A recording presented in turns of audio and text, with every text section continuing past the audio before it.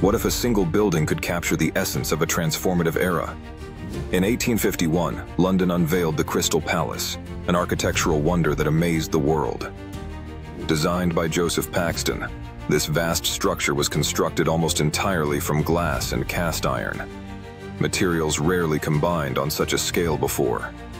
Spanning over 2,800 feet in length and covering 9 to 90,000 square feet, the Crystal Palace was the centerpiece of the Great Exhibition, a global showcase of innovation and culture. Its revolutionary modular design enabled workers to erect it in just 9 months, a remarkable achievement for the time. The transparent walls and soaring arches flooded the interior with natural light, creating a cathedral-like atmosphere that captivated visitors. More than 6 million people, nearly a third of Britain's population, explored its vast halls, marveling at steam engines, textiles, and exotic artifacts from around the world.